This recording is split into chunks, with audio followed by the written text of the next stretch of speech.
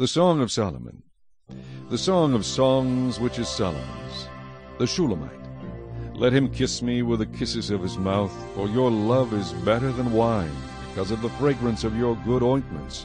Your name is ointment poured forth, therefore the virgins love you. Draw me away. The daughters of Jerusalem. We will run after you. The Shulamite. The king has brought me into his chamber.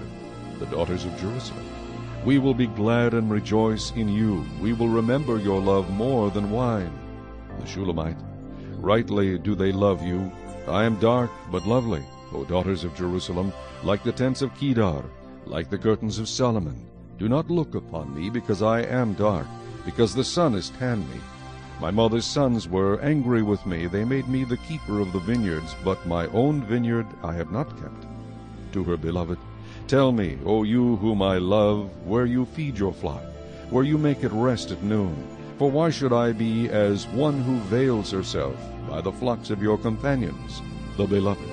If you do not know, O fairest among women, follow in the footsteps of the flock, and feed your little goats beside the shepherds' tents. I have compared you, my love, to my filly among Pharaoh's chariots. Your cheeks are lovely with ornaments, your neck with chains of gold.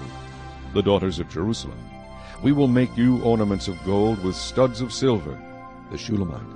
While the king is at his table, my spikenard sends forth its fragrance. A bundle of myrrh is my beloved to me, that lies all night between my breasts. My beloved is to me a cluster of henna blooms in the vineyards of En-gedi. The beloved. Behold, you are fair, my love. Behold, you are fair.